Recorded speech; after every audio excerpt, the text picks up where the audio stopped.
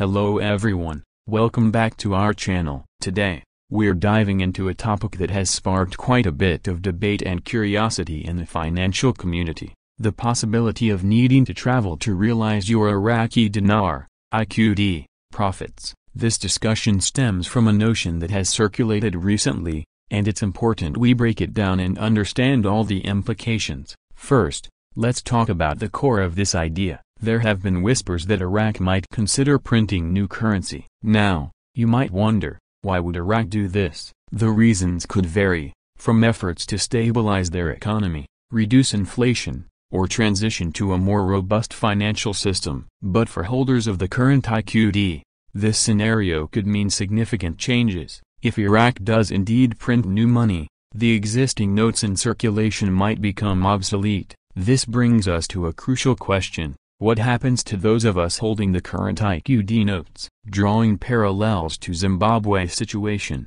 they issued new currency and allowed people a short window to exchange their old notes for the new ones. This exchange was not limited to citizens alone. Anyone holding the old Zimbabwean dollars could swap them for the new currency within a specified time frame, usually a couple of weeks.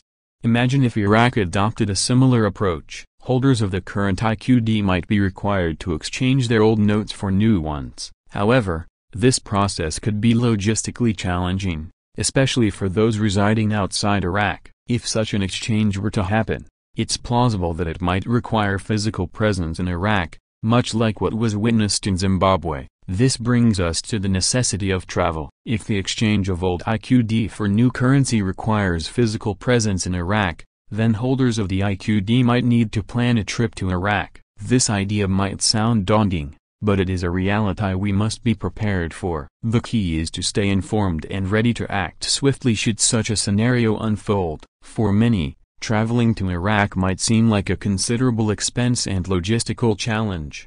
However, we must look at this from a strategic standpoint. The potential profits from exchanging your Iqd might far outweigh the costs associated with travel. It's crucial to weigh the risks and rewards, and prepare accordingly. Moreover, staying connected with reliable news sources and financial advisors who are well versed in the dynamics of the Iraqi economy can provide invaluable guidance. These professionals can offer timely updates and strategic advice on how to navigate such changes effectively. Another aspect to consider is the legal and regulatory environment. Before making any travel plans, it's essential to understand the legal implications of carrying large sums of currency across borders. Each country has its own regulations regarding currency declaration, and violating these could result in legal troubles. So, what can you do to prepare? First, keep your ear to the ground and stay updated on any official announcements from the Iraqi government regarding currency changes. Second,